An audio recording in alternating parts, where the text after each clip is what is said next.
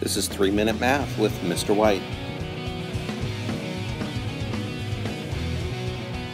In this video today, I'm going to go over a concept called synthetic division, which is a shortcut for how to divide polynomials by a simple linear binomial. So here's the first example we're going to work through very carefully, where we have a polynomial and we're dividing it by a linear binomial. Now linear means in the x to the first binomial. Now sometimes instead of seeing it in fraction form, we write it as this polynomial and we use the divide by symbol, and here's our linear binomial. So you might see it either way. So let's get right to it. First thing you do is you take your linear binomial and you find the 0 on that. So you set it equal to 0, and x equals 2 is the 0 that we need.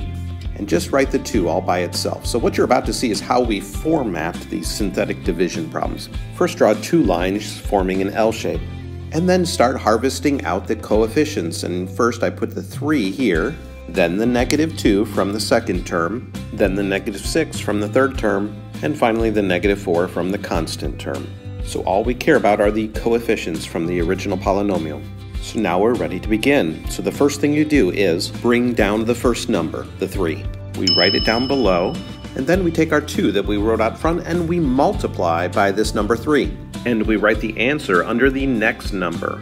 And now we're going to focus our attention on the -2 and 6 that are lined up, and we are going to add them up, writing the answer down below, 4. And now we're going to repeat the process. We're going to take this 2 and multiply by the 4, and we get 8. Write it right underneath the -6. And now you can probably guess what we're going to do with these two numbers. We are going to add these two numbers. So +8 and -6 is +2. Now we're going to continue with the algorithm. We need to go back to our 2 over here, and we're going to multiply by the 2 that we got by adding 8 and -6. And of course we get 4.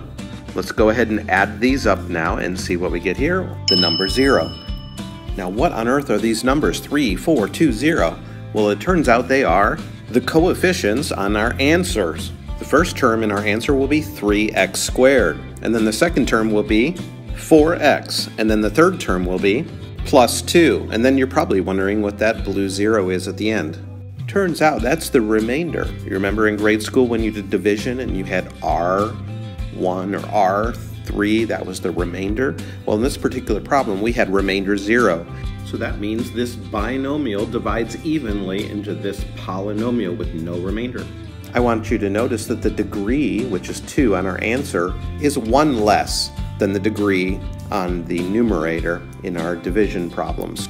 So here is the final answer. When you take this polynomial and you divide it by x minus 2, you get 3x squared plus 4x plus 2.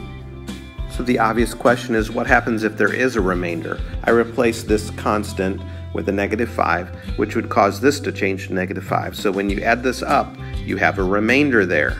Well, what does that mean about our answer? We still get the 3x squared plus 4x plus 2, but we have an extra part here. We would have a fraction at the end of this. We would have -1 over x minus 2.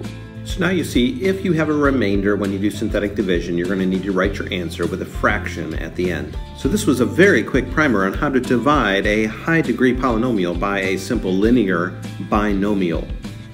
I hope you found this video short and to the point, and you now have an idea of how to do synthetic division. This has been Mr. White with 3-Minute Math.